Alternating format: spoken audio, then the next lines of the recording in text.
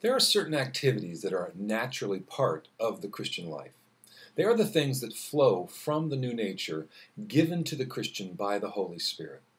Praying to God, which is the way in which we speak and share with God our thoughts and desires, hopes and fears. It is also the way in which we can thank Him and praise Him for all He has done for us.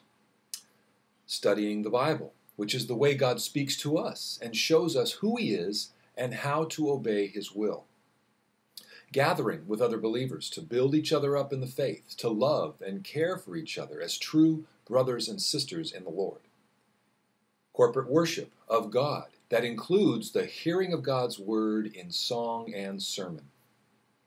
All these things are part of the healthy Christian life. But God has given two specific ways in which we see the gospel which saves us. Because we are physical creatures that can taste and smell and touch, God has given us two tangible ways to keep on believing and keep on trusting Him with our lives, even in the midst of doubt and fear. These two ways of seeing the gospel are called sacraments, which are visible ways of God showing us His grace to us. Simply put, they are spiritual road signs or road maps to show us the forgiveness of sins we have in Jesus Christ and to encourage fellowship with God through Christ as beloved sons and daughters. Now, the first sacrament is baptism. Baptism is the application of water on a believer in the name of the triune God, Father, Son, and Holy Spirit. This is a one-time sign and seal of entering into the Christian life. The Bible in many places commands the baptism of new believers. Jesus does this in Matthew 28. He tells His disciples to go, therefore, and make disciples of all nations, baptizing them in the name of the Father, Son, and Holy Spirit. A couple places in Acts, Peter says, "Repent, and let every one of you be baptized in the name of Jesus for the remission of sins." And in Acts 22, "And now why are you waiting? Arise and be baptized and wash away your sins." Now, there are two reasons for this emphasis on baptism for those who believe and repent. The first one is this. It's like receiving a diploma upon graduation from college. The diploma is a visible and public sign that a person has completed a course of study and is now able to enjoy the benefits that come with that degree, i.e. becoming a doctor or a lawyer or an architect or an engineer. Being baptized is a visible and public sign that a person has received Christ, has been buried and raised with Him, and now receives all His benefits because of their union with Him. The second reason is that just like a degree has the sign of a school on it that attests to its authenticity, baptism also is the seal which guarantees that the believer is counted among those who have been saved because of what the sign signifies. Keep in mind, however, that the degree itself is not the hundreds and hundreds of hours of study or the proven knowledge that earned the degree. It's only the symbol of it. It is the same with baptism. It is the outward symbol that points to the inward reality of faith and forgiveness of sins that is already present in the believer. The things that baptism points to are the washing away of our sins and the reception of our new nature. Now let's look at these aspects one at a time. Now, baptism points to the reality of two kinds of washings, you might say. We are made spiritually clean by the washing of the blood of Christ. Just as the use of water will rinse dirt off our physical bodies, so too the blood of Jesus Christ shed on the cross washes the filth of unrighteousness from us and makes us clean and pure in God's sight. It is Christ who loves us and washed us from our sins by His own blood, Revelation 1:5. But there's another kind of washing, and that is that we are made new by the washing of the Spirit of God. In baptism, we died with Christ to the old sinful way of living and are raised to new life with Him in the power of His resurrection. In Titus 3:5, according to His mercy, He saved us through the washing of regeneration and renewing of the Holy Spirit.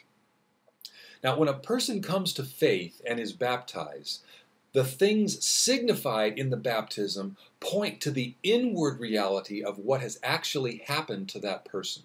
Now, let me say in the strongest way that although every Christian is commanded to be baptized, this does not mean that one cannot be saved without it.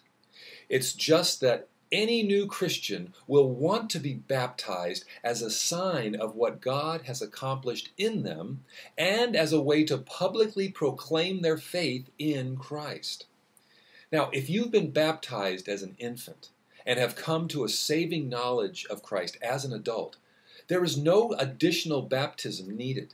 Simply look back to the day when, as a little helpless baby, water was placed on you in the name of the Father, Son, and Holy Spirit as a sign of the forgiveness of sins, and realize that what that baptism pointed to way back then has finally taken full effect. Know also that God had His loving hand on you even when you were a tiny little helpless infant. Now, the second way that God keeps our faith alive is through the common earthly elements of bread and wine. This sacrament, which was instituted by the Lord on the night that He was arrested and subsequently put to death, was also the very last night that the Old Testament celebration of the Passover meal was to be celebrated. Remember that the Passover meal was a commemoration of when God saved His enslaved people in Egypt from the angel of death by commanding them to place the blood of a lamb over the top of their doorway. This Old Testament sacrament was about to become obsolete. When Jesus and His disciples had finished the Passover meal, He took the bread that was at the table and broke it, saying, "This is my body, which is given for you. Do this in remembrance of me." After passing the bread around the table, He then raised a cup of wine and said, "This cup is the new covenant in my blood, which is shed for you." Jesus was displaying with these common elements what it was that He was about to accomplish. He was to be the final and ultimate Passover lamb. The Bible tells us to do this often as we walk through the world as Christians. In 1 Corinthians 11, "For as often as you eat this bread and drink this cup, you proclaim the Lord's death until He comes." So in baptism, we have a one-time act of being introduced to the journey of the Christian life, having been washed as an outward sign to show the inward reality of forgiveness of sins and new life in Christ. In the Lord's Supper, we are given a continual strength, you might say, and nourishment for the journey. We are to come together in a worshipful setting as believers and allow the Lord Jesus to nourish our hungry souls with Himself. The supper shows us that as sure as we feel the bread with our hands and taste the wine with our mouths, so sure are the benefits of Christ and His death given to us by faith in Him.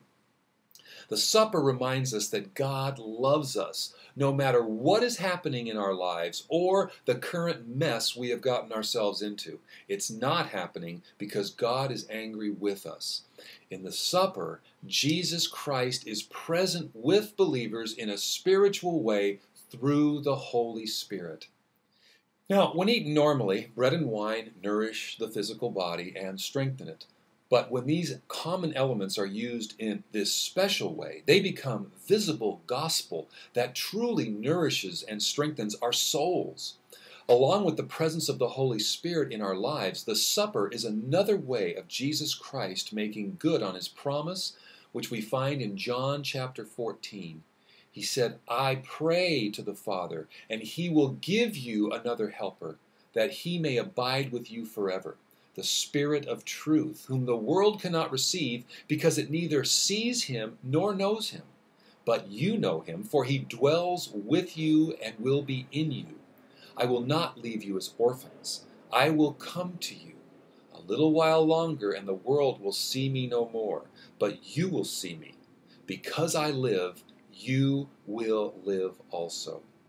And Jesus Christ does not leave us as orphans. He's given us the guarantee of salvation and ultimate glorification with Him through the presence of the Holy Spirit in our lives, and He comes to us also in the Lord's Supper.